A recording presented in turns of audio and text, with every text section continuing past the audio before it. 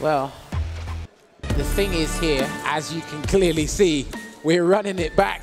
Once again, the pressure is on both of them for different reasons. Pressure to keep Bandits in this fight and equalize and get that final game. And Bonchan, well, you have the ability to close this one out. That's it, right? No pressure indeed, I should say, wink, wink. But again, both of these guys have been in a position before. Capcom Cup finalists, Capcom Cup champion, EVO 2019 finals. So it's going to be phenomenal to see. This could potentially be the very last game. Again, ladies and gentlemen, I gotta hear it one more time. Who likes FAV Gaming? Make some noise for the Japanese gods of fighting game one time.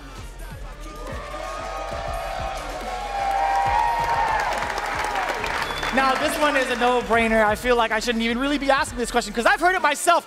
Who here is in favor of the Bandits?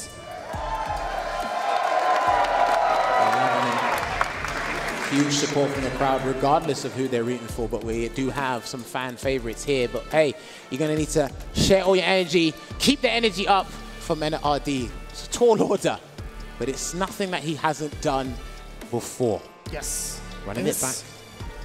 This truly is like a gift of the gods. I didn't mean to run you over on that one, but it truly is like a spectacle to even witness it live in person. Because I would love to even check you guys out over at EU in person or even Japan in person. But again, you guys get this live and in full effect. So again, before we get into it, sincerely, for all of the teams involved, let me hear you pump it up for these players. Yo, round of applause for our finalists, Bandits and FAV Gaming. Just one more time. It's all you, jammers. They're going to kick it off with the mirror once again. These guys have been having that amazing rally of adaptation, defensive choices, neutral interactions. They keep this as fundamental as can be before they introduce that tinge of disrespect. That shows how much admiration they had for each other there. Let's see who gets the first exchange in terms of a drive rush cancel. Perfect parry on the sandblast, and he perfect parries. Damn, right back at him as well. There you go, these guys are seeing it. Straight to the corner. And he goes for the overhead kick from the Avenger. Interesting. Even though that would connect from that height. Yeah, when he drive rush forward, it still gets space for him to pop him up also, off the perfect flash knuckle. That was lucky. Good jump medium punch to keep Bonchan caged in the corner here and making sure he gets no button into a drive rush. There's a grab again. Focus now. OD uppercut, spending the rest for the dunk as well. Now it looks like he just wants the space so he can walk out safely instead of doing the OD uppercut and then drive rushing behind that. It's 3 bars either way what you're going to be spending. Makes sense. Oh, and another grab.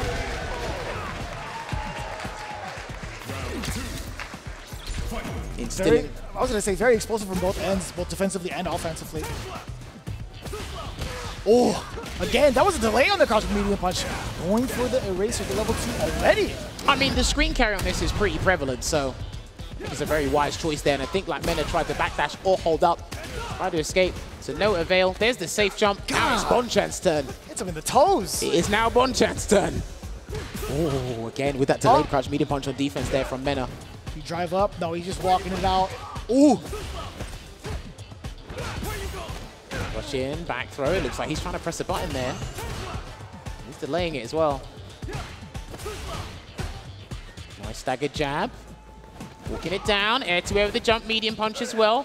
He's going to try and take as much damage away for it. He needs to convert it into a big combo. Man, at that point in time, Bonchan not afraid to take that risk. He had a pretty significant life lead, but MenaRD, if he had landed that overhead, it would have been pretty big damage considering his bar below as well. He's got level 3, but he's still got level 2 to work with. And the interruption there from MenaRD. Trying to get the throw tech. Almost got the perfect parry there. Jumps away. I think that looked like Bonchan wanted to do a cross-cut, uppercut, but it didn't quite work out. So Mena's going to take advantage of this. Throw tech now. Ooh. Just waiting it out. Oh, it's so scary, just being in this position, so close to the crouching medium punch. Back throw. He just needs any sort of link. Yeah, any sort of link. Jeez, and he got it. He got more than enough too, even after the second one. All right. Taking it to the beat down there with the Super Art 3, putting 1 game on the board here, 1 step closer to the equalizer. Kind of crazy how everybody's so familiar with Memphis all of a sudden. I know, right? Crazy. People never even travel to the States, but they know where it is. Yeah, it's right there on the screen. Anyways. Drive rush forward again. Still trying to fish with that cartoon medium punch. MenaRD using the stop side of a medium kick. Sandblaster at exact same time. Their minds are in sync, but it is MenaRD that gets the conversion into the rising uppercut and still decides to close the distance here. I like that he walked into that stand fist and blocked it. Nice staggered pressure. You don't lose too much drive gauge from blocking lights. It is very frustrating, but yet again with the clash of sandblasts. Trying to get a perfect parry into a heavy button. It looks like Bonchan, if it's not a true block string, staggers with the crouching medium kick. This is huge. What's he going to do to defend? Takes a grab this time. Another. Oh, you saw it. We all thought it, really. MenaRD successfully goading Bonchan into a very critical error. As there are mind games happening on screen, there's a much more dangerous mind game happening in their minds when they got Bonchan trapped in the corner as opposed to MenaRD, I've noticed. In the last couple of rounds, and it seems to be working out in Mena's favor right now. Tap parry does not get punished. Oh, that could have been a huge punish as well. Another whip throw. Man, MenaRD is throwing out every single wish in the well. I mean, sometimes it can work, sometimes it doesn't. There's the grab. Let's see, trying to perfect parry. Uppercut. Knocked it out. Almost mirror images of how the rounds have ended. And if it's not in a block string to try and stop the drive rush cancel pressure, they're most likely going to do their OD uppercuts in the corner. Speaking of which, that's the other way they're doing the OD uppercuts. It keeps going slam dunk. Interesting usage of media. He's the only one that's been doing it all week, I think. Or actually all season. Well, unless it's going to kill. Nice. Knockdown there, and that looked very safe.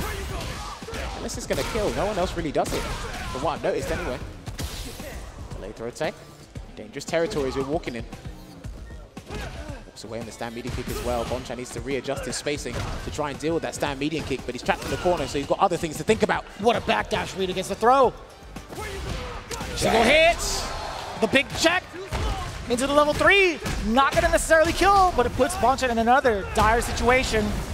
Could be guess for game. Oh, he could just hold it. Yeah, takes the crown. Keep him low on drive gauge. Both of them are low on drive gauge, but it is Mena with a healthy life lead here, a humongous one at that. So he can take a combo here, and he's going to have to cash out. He will have to do it. It's probably the CA version as well, so he gets to regenerate as little as possible while taking away 2 stocks from Mena. What's the big choice going to be? Does he want to go 2-0 up, or is he going to wait? He's going to wait. He's safe here, near the corner. Oh, and immediately changing up the situation for the drive gauge for both. He can't be too... Oh, he can't be too what? He can't be too eager. He can't be too anxious. I was about to say he can't be too obvious in trying to close the gap with a drive rush or something, but even then he was mixing in different versions of the Sandblaster. You thought he was going to take a moment of pause, and when you saw that, that's when Bonchan thought he found his opportune moment, but Mena, again, they're high level. Some of the strongest Luke players you see in the world, in course in those situations, depending on what it is, you're going to think on the exact same wavelength in terms of how they want to oppress you, as well as how you're going to counter. And there's another OD uppercut to interrupt some pressure. 2-0 here in this anchor match once again between these two. He might get 6 games in a row.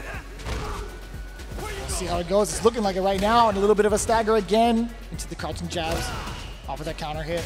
Yeah, making him pay that fee just in case if he wants to get out of that corner. Still hasn't been able to get the perfect parry on the heavy knuckle though. I like that he's holding the parry. No drive reversal from that though. Well, he got a perfect parry off of something. Yeah, that's what it is. As long as you get the perfect parry in the right situation at the right time, it's all good. No anti-air, surprisingly. Not even a crouching heavy. Have you seen how laser focused these guys are on the ground? I don't blame him for not anti-airing. What? Oh, what a time. I don't know, MenaRD kind of like shook up in his seat. I don't know if he wanted to do that overhead. Pretty far. From there, gets the back throw, positional advantage in Mena's favor. He can turn this round around in this scenario. Bonchan doesn't want to put himself in burnout unless it's going to be a hit confirm or something. Word? Oh my! Hang on a minute, someone's going to have to take a risk. They're walking it out here, one button will do it. As soon as green happens for anybody on the drive gauge, best believe it's going to be an OD or a drive They've still got level 1s available. Oh boy. Oh dear, that's scary. And there's the drive rush. Ah, so you thought Bonchan also thought it was his turn, but no, he was way too close. Great reactions from MenaRD. think he set up the position to kind of see that drive rush coming there. Good that he checked it with the light kick there, but he can actually put his team in a very good position, and he's confident with that as well. My God, it's all falling apart for Bonchan. MenaRD establishing that life lead early, getting that drive gauge back as well. What's the choice now for Bonchan on defense? Okay. Very deep uppercut. He's not deterred by the situation here, and that is going to close it out because he's going to get the blast knuckle into the 20 points to equalize for Team Bandits here. So that means we're at 60 apiece, Vicious. Oh my God. They heard our cries, man. We want more Street Fighter? Guess what? MenaRD delivered. He said, you got it. The Bandits, stay alive. To bring ourselves into another big dilemma. The Bandits, they gotta switch it up now. They gotta switch sides. Major deliberations. And this is it, because we saw this in you guys' SFL at one point. This has probably happened with us, according to my memory. But dude, again, the back and forth. You sure? I should be sure. The back and forth these guys had as well. But I noticed there were a lot more situations this time around, similar to the previous encounter these guys had, that Bonchan capitulated over MenaRD, and I think he thrives off that, the crowd energy, the kind of precarious situation that Bonchan's always in, and the panic that he might be feeling. But he was pretty composed in a lot of situations, even when he was at a huge life deficit there, turning things around. And again, we saw a lot more OD uppercuts in neutral, or sorry, to counter drive rush, cancel pressure on wake up. He was Bonchan primarily. Yeah, and you notice as well, he's getting a bit too aggro, a bit too impatient there with the drive rushes. And because Mena had a huge success rate with checking a lot of drive rushes. Different buttons, by the way. Crouch medium kick, crouch medium punch, stand light kick at one point as well.